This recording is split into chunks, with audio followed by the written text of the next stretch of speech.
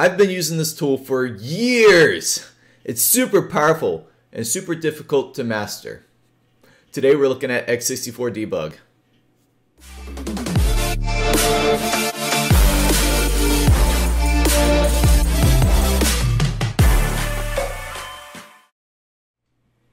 Welcome to the x64dbg walkthrough. So today everything that we're going to be doing is also been published on my GitHub. Anything from the source code to the example files, so even some CrackMe challenges. Go check it out. Alright, let's take a look at x64dbg. So it is an open source debugger for Windows. It can be downloaded at the link below. And there's four major sections. We've got the CPU assembly in red, we've got the registries in blue, we got the heap in green, then we also have the stack in yellow. So at the very top we have our play controls. We got the start, stop, step into, and step over buttons. Then we also have the view tabs. The ones we're going to be looking at the most today is going to be the CPU tab, the breakpoint tab, the memory stack, along with the references tab. So the biggest thing about x64dbg is that CPU assembly main pane. So on the very far left of this we have the address. Let's start off with 0040. That's the address of each individual assembly instruction, followed by its hex representation, then followed by the instruction itself. So we can see that we got a push, a call, an add, and a return. These are all the assembly instructions that we're going to be doing. On the right side we have the registry. We have the E values for the 64-bit, so EAX, EBX, ECX, and then we have R, RAX, RBX, RCX if we're using the 64-bit. So in this example, this is a 32-bit example, so we have EAX and EBX. A couple big things to point out here is EAX is used for math and return values. Every function we're going to call, printf, scanf, they all have return values that are going to return here in the EAX. So we're going to want to take a look at that when we're trying to figure out if it has succeeded or not. EBX is the base index usually used for arrays. ECX is the counter for arrays or for loops, for anything that needs to be counted. And then EDX is used for different math problem solving. EBX is a base pointer. ESP is that stack pointer, and the stack pointer can bounce up and down in relation to that base pointer. And then if we need to clear the stack, then we just go back down to the base pointer. We make the ESP the same as the EBP. Then we also have ESI and EDI. The big one that I love the most is the heap. In the heap we can take a look at a memory address, and then we can see if there's any information there. Well, once we get that information, there's a lot of things we can do, but I usually use the dump here to see what other things have been embedded into my executable. Injecting a DLL is an example. We can have it embedded inside the executable, pull it out later, and then launch it.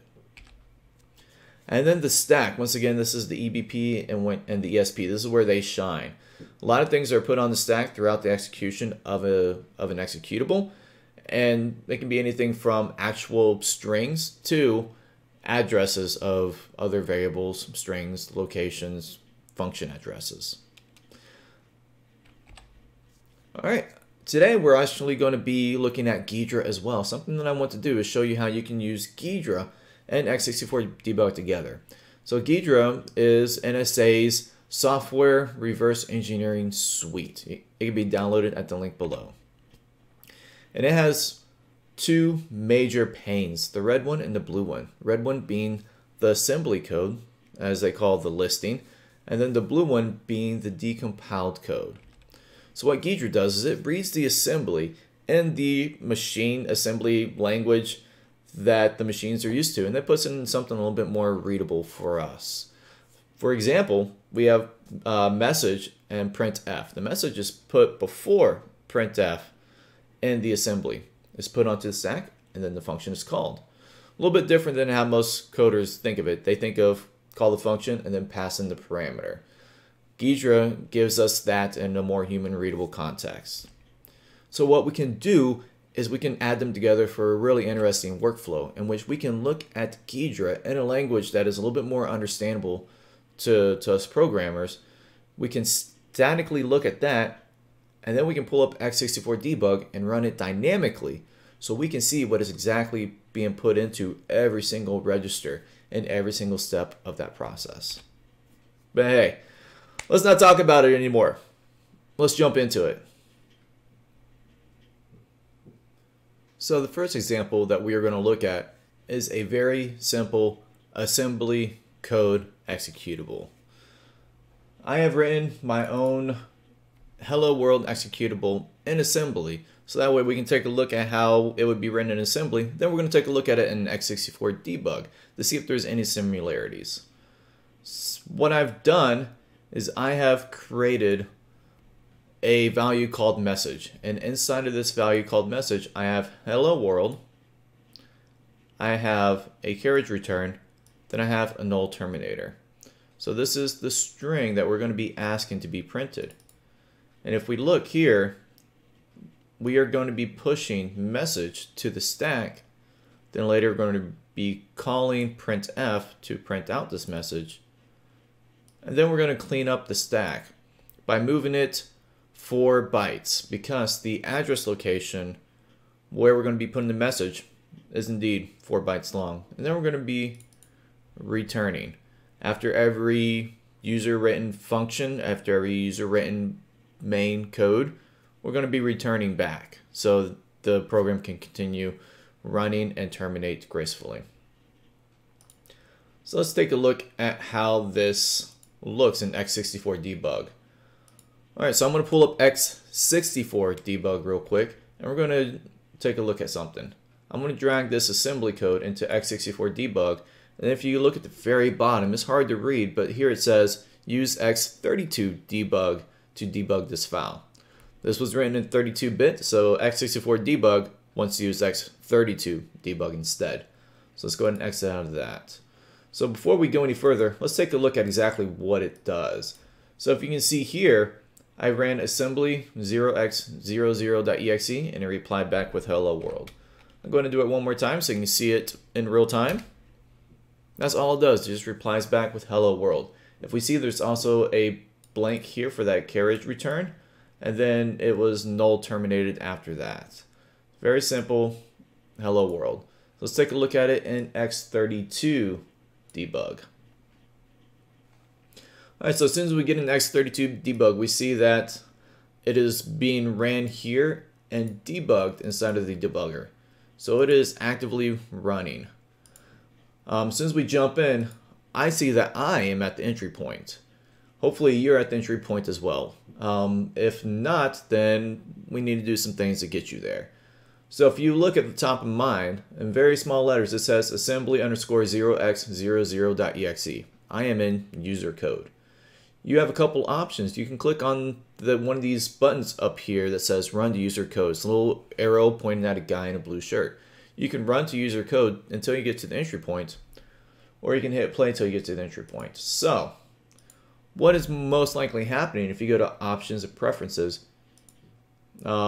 if you're not at the entry point, it's because you have a couple of these checked. I like to uncheck all mine, but I'm going to go ahead and recheck it right now, and I'm going to hit reload. Alright, so at the very top of mine now, you see it says nt.dll. I'm in one of the DLLs on my window box created by Microsoft. I don't need to debug what Microsoft has done, so I'm going to click just the run button, and it's going to put me into the thread stack location, and then I'm going to hit run again. It's going to put me into another thread stack location, and then it's finally going to get me to the entry point. Subsequently, I can click on the little guy, and that'll do more or less the same. It put me into another location that's not quite to the entry point. But if I keep hitting play, it'll finally take me to the entry point. But why do all that? We're going to go into preferences. We're going to uncheck everything that is not entry point breakpoint. That is not entry breakpoint. We're going to hit save. And we're going to reload. Now we're all at the entry point. So this is a small assembly file. You saw all we do is push a message and print the message. So in theory, we should be able to scroll down until we see something that we recognize. So I see some get module handles, some load libraries, get process address, Exit, none of those were in the assembly code that we wrote.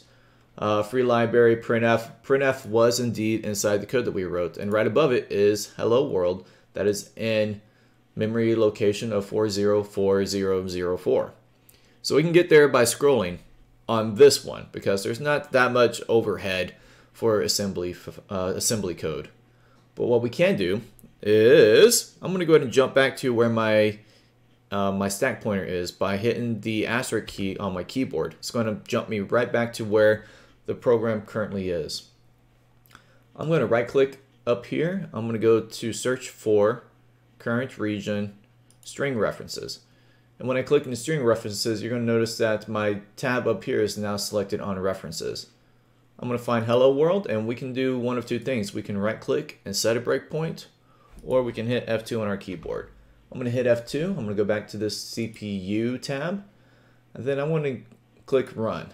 So what the program has done, it has let the program run in real time all the way up to this breakpoint where we find hello world. So we are going to be pushing this onto the stack. If I step over and then come down here, look at the stack, I see that this assembly 404004 has now been pushed to the stack. And then the next up is going to be that printf, which is going to call this address location. But what's in that address location? x64dbg, or in this case x32dbg, believes it's hello world, but how do we know that? If we right click on the instruction itself, and then we go to follow and dump, one of my favorite things, and then select this 040404. Select that, we're going to see that down here it shows us that hello world is actually inside of the memory location, along with the carriage return followed by a 0 to end the string. So hello world is going to print whatever is in this address all the way up to the null character to include the carriage return. So we're going to go ahead and we're going to do another step over, and then we're going to allow printf to do what printf does, which if all went well should print hello world into our console. So if you notice, I did a step over instead of a step into. If I had stepped into printf, I would be going into the code of printf itself and debugging the printf code. I don't really care what printf does underneath the hood. I just care that it prints. So I stepped over it. And when I stepped over it, we realized that we have EAX of C. Now EAX is where it tells us whether it succeeded or not.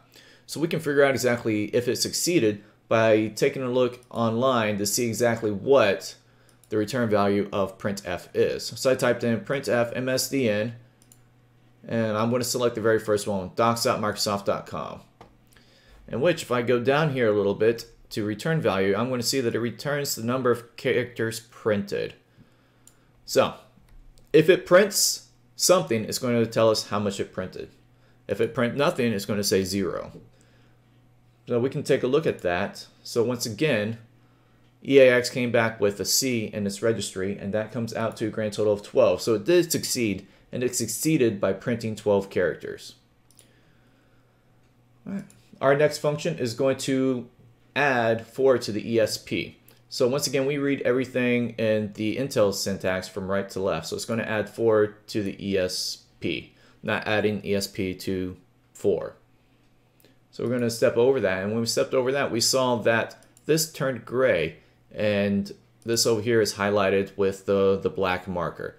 So this still exists in memory, but we are no longer allowing it to be an active address that we are using. Thus, we've cleared the stack. And then we do a return. And that is the program. So we're going to go ahead and let it run until it terminates. Next, we're going to look at two samples that I've called main00 and main01.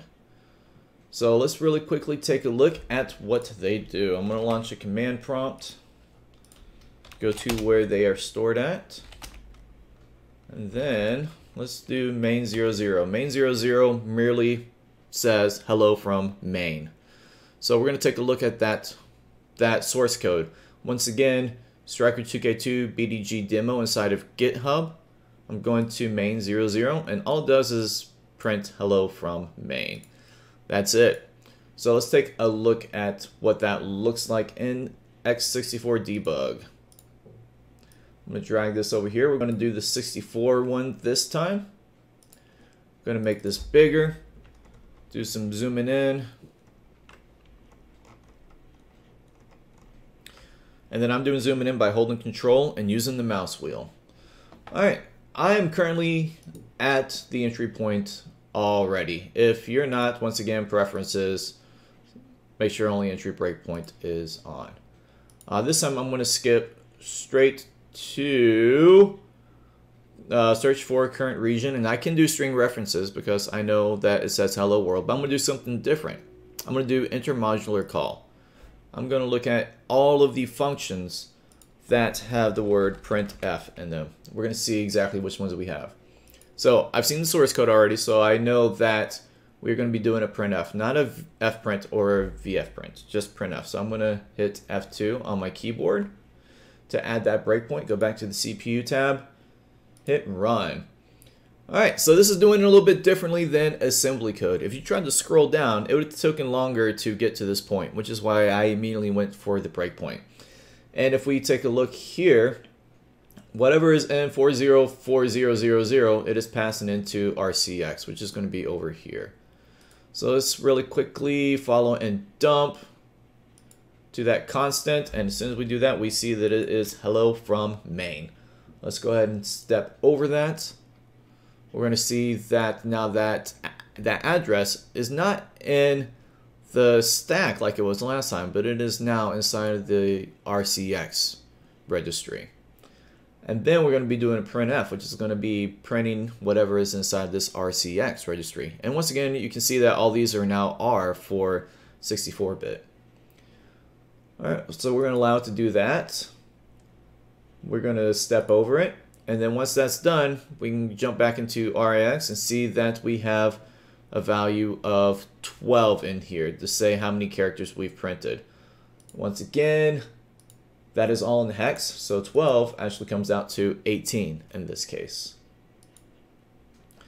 And then we're going to let it clean up the stack, moving the stack pointer, zeroizing out the EAX. So even though this is RAX, EAX is only the first half of this registry. So instead of trying to zero out the entire 64-bit, the 64-bit registry, just went ahead and zeroed out the 32-bit because the rest of it wasn't even being used. We just let it clean everything up and then do its return. And then if we come here, we'll see that it indeed says hello from main. Very simple, written in C this time instead of assembly, and a little bit different on where it actually put that parameter. We're going to go ahead and let it run to the end. Alright, and then let's take a look at the next one. The next one is going to be main 01. So this one's a little bit different. If we look at it, we are doing a hello library, a load library on hello.dll. Hello.dll I've already compiled and I've put it into this same folder. So main 01 is going to load hello.dll. Let's take a look at what that does. And here underneath the DLL folder, let's go into hello.c. And this is a Windows DLL. And as soon as this DLL is attached to a process, it's going to output a debug string, but even more importantly, it's going to run a function. And this function is going to be hello message box, which hello message box is going to reply back with hello world, adding in this reason, which is going to be, in this case, DLL attached process. So this is how the source code itself looks. But what we're going to do is we're going to also look at it in GHIDRA and see how GHIDRA decided to translate it, with an emphasis on how it decided to translate main 01. We're going to look at how it does this translation. Alright, I got this pulled up, and I have this in the background. Let's go ahead and minimize that. We're going to open up GHIDRA. And if you have any questions about GHIDRA, check out my YouTube channel. I got a lot of good GHIDRA content to include how to install GHIDRA. So I've already got main01 here loaded, ready to go. I'm going to double click on that.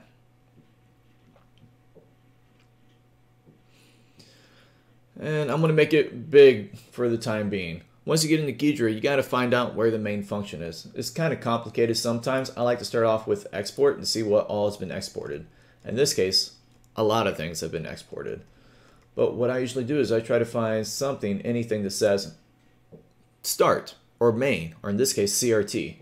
So this is where I usually start. I try to find anything inside of the exports that has the word start, main, or CRT. So as soon as I pull this up, I see that the decompiler went ahead and decompiled it into C, where if I try to do this in x64dbg, I would be looking at all this assembly code, and even though I understand assembly code, it takes a while to translate and to get through. So this is where we rely on GHIDRA. So this is tmain x CRT startup. It looks very promising. Let's go ahead and jump into that. First off, let's see if we can make this a little bit bigger. All right, so I am clicking into the display. We're going to go into font. I'm going to make it 18, hit OK, hit apply. Excellent. So I'm going to double click on CRT startup. And it follows it here in the assembly as it's working in the decompiler. And what I do is when I get to startup, I look for a couple things. I look for the startup info. This is not user created. This is all created by the C runtime, but I know I'm at least in the right spot. So I scroll all the way down to the bottom because normally the last thing that is done is to launch the user code. If we see, we have main right here. It's already labeled, but if you can't really find it, if it's labeled improperly, main always returns an integer, and this has an integer return. I can scroll up to the top. Let me go ahead and middle click on this real quick. And now I've highlighted everything that says main. Let me scroll up to the top and back to the bottom. Yep, this is the only time that this is used, so this is absolutely the exit code for main. So I'm going to double click into here, and then this is exactly where we need to be. We have load library right here with this local string of 28. The local string, if I use my middle click, it starts right here. And GHIDRA likes to break things up. So this is actually our hello world. If I were to double click right here, it would bring me to this portion, which this is at the very top where everything is originally instantiated. And then right below it, we're going to see that it is indeed z hello.dll, in which it breaks it into several different things, but the entire string is this hello.dll. If you want to, you can also hover over it. You can see how it's starting to be broken down. Now, if this is still confusing to you, another thing that you can do, and that I do quite often, is I like to go to CyberChef. And CyberChef, oh, my apologies, it took you straight to the GitHub. We're going to go this one, GCHQ GitHub IO. CyberChef is an amazing tool to be able to do a lot of this translation very quickly. So I'm going to go ahead and come over here, and I'm going to copy that. And then we're going to go back into CyberChef, and we're going to paste this plain text, and I'm going to get rid of the 0x. And then I'm going to, from over here, I'm going to do from hex and drop it into a recipe. And we see that we already have something showing up here and something that's a little bit more human readable. So I'm going to take the next one. We're going to copy it over. Paste this in here. Take out the 0x. And then do that to the third one. Copy. Place it over here and get rid of the 0x. And now we're starting to see that we have hello.dll. The only problem is that it's kind of backwards.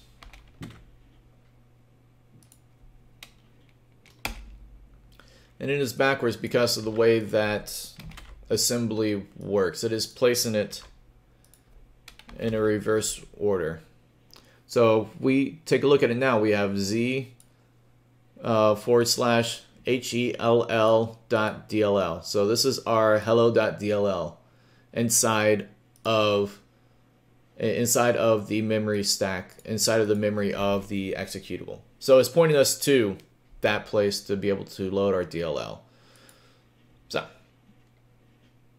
it loads library at this memory location all the way until it reaches the null terminator. Once it loads that, then it launches whatever it is, in which this case that DLL has it where as soon as it's attached, it's going to do a message box. So let's go ahead and see it in real time. Instead of going into the command prompt, I'm just going to go ahead and double click on it. And we see that as soon as we do it, it indeed does that process attach, just like we said. All right. That is GHIDRA, but even better is what we can do with GHIDRA and x64dbg side by side. All right, so I'm going to go back to where I was originally, which is right up here at the very top of main. So I'm going to get my x64 debugger to the same point inside of GHIDRA. So I'm right at the main. All right, let's go ahead and bring this open. I'm going to drag 0, 1 into there. I'm going to minimize that. So a couple ways I can do this. Number one, let's make sure that I'm at the entry point. I am at the entry point. So I can right click, I can search for current region. I can either pick string references or I can do intermodular calls. Or I can figure out where main starts, which is 00401560. And then over here, I can hit Control G, not just G by itself, that brings up the graph, which is very useful by the way. But I can hit Control G, and in here I can type in exactly what I see over here in GHIDRA where the main starts, which in this case is going to be 00401560, and hit enter. All right, I'm going to go and scroll this over a little bit so we can see, and we very quickly see that we have our load library here, along with something inside of that memory location, which is going to be hello.dll. So very quickly we were able to look at something written in a human readable context, which is this over here in GHIDRA. We were very quickly able to see something that we can understand and very easily, relabel if we wanted to, and we were able to get here and look at it dynamically using x64dbg. One great thing about using x64dbg is you can extract some things that are embedded in the executable, like a DLL example. We have hello.dll in this executable that we are using load library on, and thus putting that DLL into the executable memories, the executable memory space. So we can extract that if we don't have access to it to begin with. So let's go ahead and extract that out of the executable's memory address. So we can do that by, let me go ahead and make this bigger. Let me go ahead and run to this point. So we can do that by allowing it to load library and bring that DLL into the memory range. I'm going to go ahead and do a couple of steps. There's our DLL process attached, and I'm going to keep going. Before I get to load library, I'm going to stop right there because now the DLL should be fully loaded and it hasn't been released yet. So I'm going to jump into memory map. I'm going to sort by initial over here. So if you look at this initial column, you have R's and RW's and ERW's. We're looking for anything that says ERW. And we can see that we have a lot of DLLs inside of here. And there is one that caught my attention. I mean, we have our WinInts and our kernel DLLs, but this one, hello.dll, that is one that, that isn't native to Microsoft. So this is the DLL that we're going to be looking at. So we can do a couple things. We can right click and dump memory to file, or we can use a plugin. All right, so what I've done is in x64dbg, natively Cilia is installed. So we can use this to be able to pull that DLL out of memory and be able to save it to the disk so we can use it or reverse engineer it later. So once this is up and once I verify that that DLL is indeed inside of our user process, inside of the executables memory, we can go ahead and come here and we can click on pick DLL, and for me about halfway down it is right here underneath hello.dll. Let's click OK. When you download a DLL, it's just zeros and ones, and it still needs to be able to get some of the import address tables that it needs to actually work. So what we can do is we can click on this AIT auto search and allow this plugin to search for that import address table. Let's go ahead and click yes here, and it says it found some, and then let's go ahead and get those imports. So now this DLL that we've selected, hello.dll, now knows where kernel 32 is and MS vcrt, the C runtime. It now knows where all these are at. So we can actually dump this to a file. Now I'm going to drop it on the desktop, and I'm going to call it dump, and then it's natively going to have DLL on the end. Alright, I'm going to close out of that, minimize that, and if all went well, we should have dump.dll on our desktop. So what can we do with dump.dll? Great question. Let's find out. Let's go ahead and do cd into the desktop. And then let's do a run DLL32.exe using dump.dll with the argument of DLL main. And just like that, we've extracted a DLL out of an executable, saved it to the disk, and we're able to launch that DLL without the use of an executable on our own by using run DLL32.exe. Pretty cool, huh? So inside my GitLab, I have a few other examples that I want you to try out. So we have main underscore 0x02. That is another DLL injection that I want you to look at. It's done a little bit differently than the other one. So for this one, what we're doing is we're doing it a little bit differently. We are taking the address of the DLL, putting it into a virtual memory location, right in that memory location, and then we're getting the git proc address of the load library, and then using that to start a coroutine that is going to look at the path and download what's ever in that path and wait for it to do, and then close the handle, and whoa! Sounds like fun. I want you to jump into GHIDRA and jump into x64dbg and follow it along and figure out how it is written in assembly code and how GHIDRA translates it into C code, how it goes around and performs this action. So that's another one I absolutely want you to try. And then there's one more in here called function 0x00, function 00. Take a look at that one.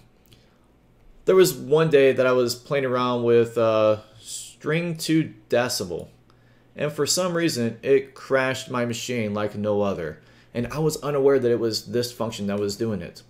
I used x64dbg to go through my program step by step until I found out that it was a piece of code that was written in here, and that made the string to decibel function crash. I had to change it out for a string to long decibel after doing some Google research, but I use x64dbg to be able to figure it out. This is not going to crash on you, but this will give you a really good idea of how this define up here is performed, how log print, which all it's doing is printf, but how it actually defines that printf as log print, and then you'll be able to see how a function would call another function, passing in an argument, and how it would return back the status of it. So take a look at that one as well. That's another one that's a great one for you to practice on. What I want to do now is I'm going to jump into one singular CrackMe. We're going to jump into CrackMe 00. I have a grand total of 10 of them, starting off with 0, of course. I'm going to do the first one, and I challenge you to go through all of them. If you've ever looked at my YouTube channel, you'll notice that these CrackMes have already been done in GHIDRA. So feel free to jump on and take a look at some of those videos as well. We're going to be using x64dbg to crack this CrackMe.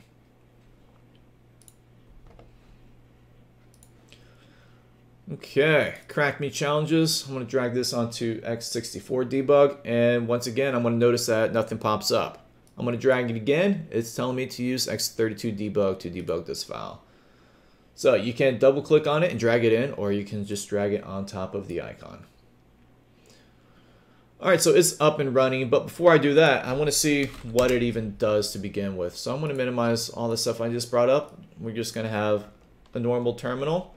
And we are going to see what this CrackMe does. Alright, 0, 0.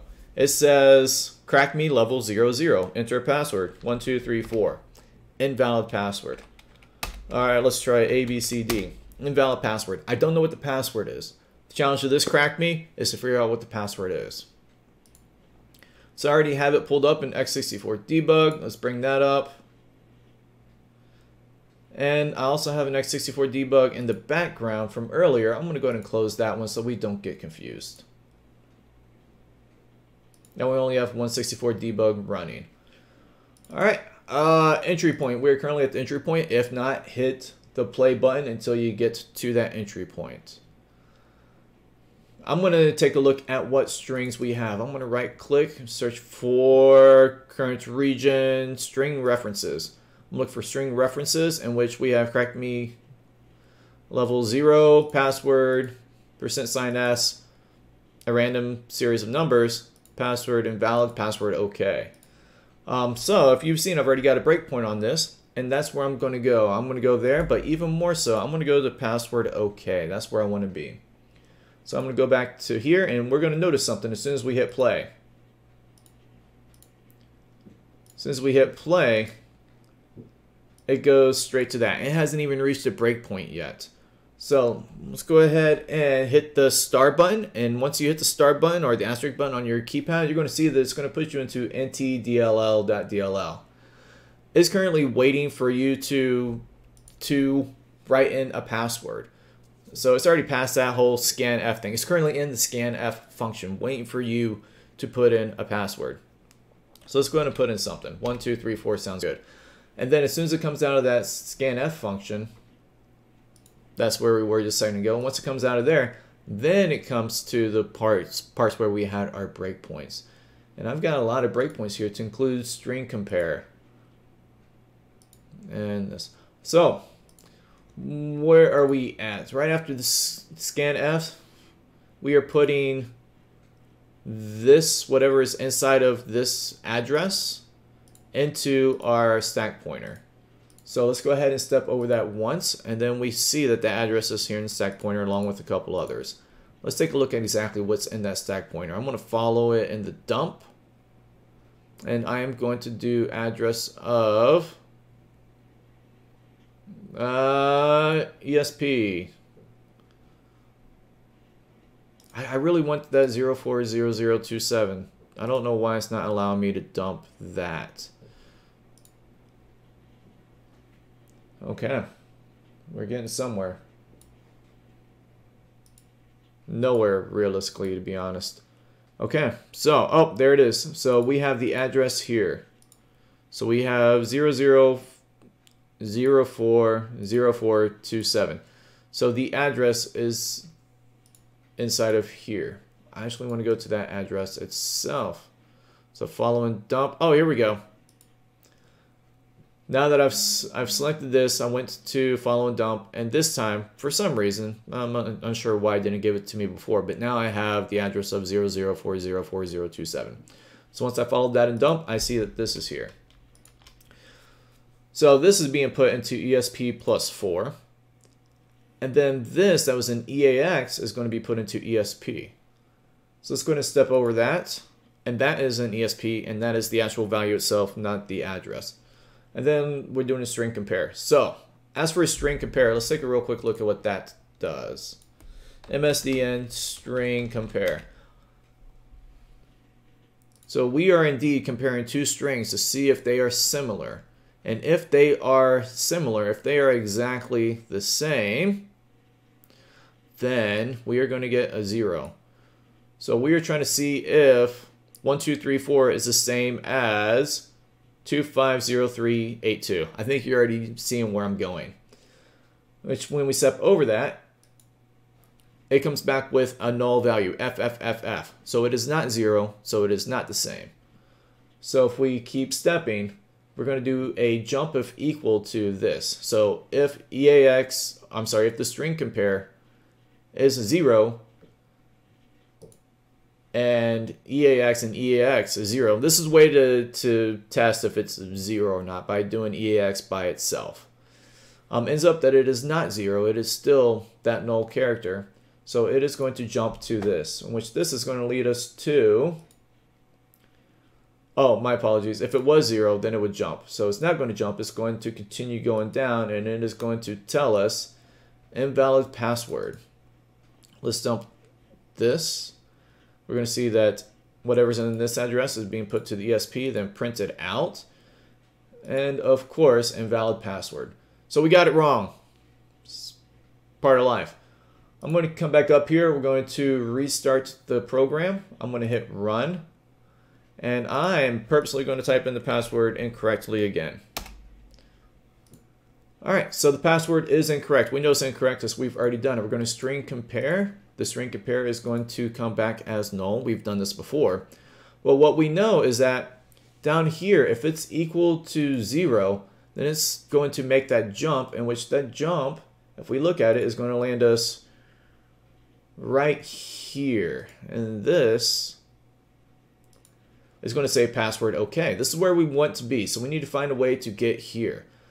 So if this is going to be 0 when we make that, after we've made that test, and before we get to this jump if equal to 0, what we can do is let's go ahead and take this EAX and let's call it 0.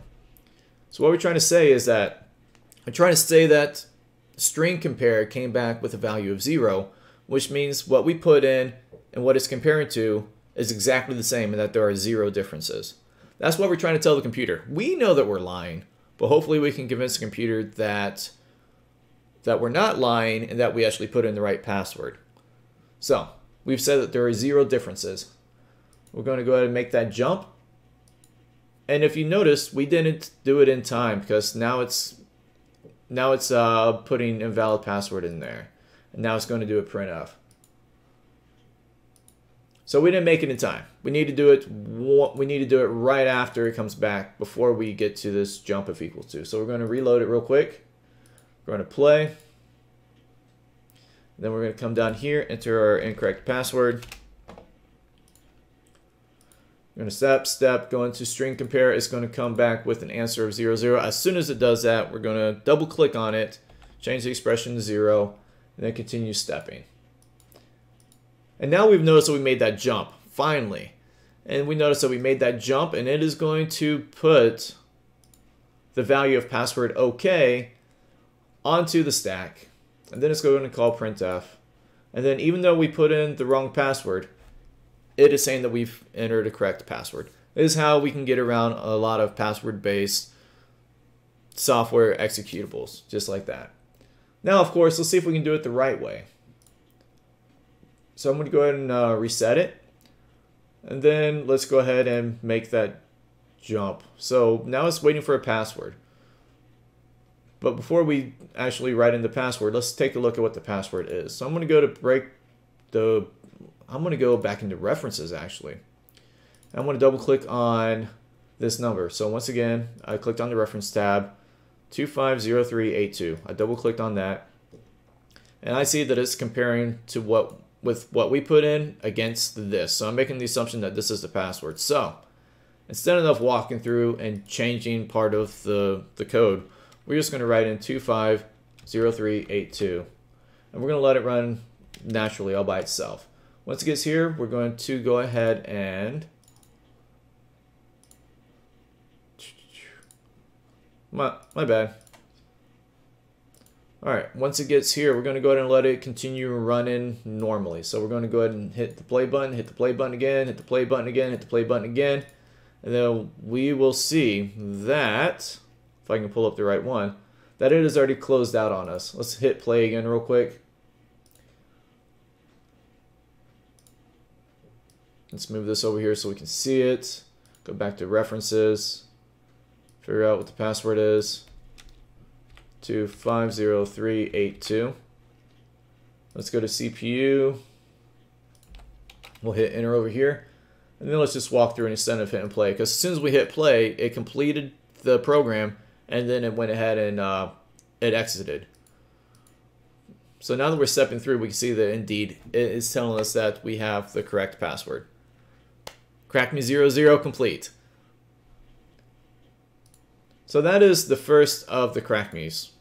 00 all the way through 09, grand total of 10. My challenge to you is jump in here and do the CrackMe's and see how far you can get. So today we looked at x64dbg, and we even looked at how you can use it in conjunction with GHIDRA to have a really cool dynamic static analysis workflow. So I'm glad you could join me. I hope you learned a lot, and if you have any questions, by all means you can reach out to me at any of my social media links. If you jump on Twitch, expect to see some Minecraft, World of Warcraft, Call of Duty, but feel free to ask any questions you have about reverse engineering while hanging out and playing some video games. And of course, Twitter is where I hang out at the most when it comes to cybersecurity stuff. Reddit, and of course, YouTube. If you have any questions about GHIDRA, my YouTube channel is the place to go. Thanks for coming along, and until next time, keep reversing.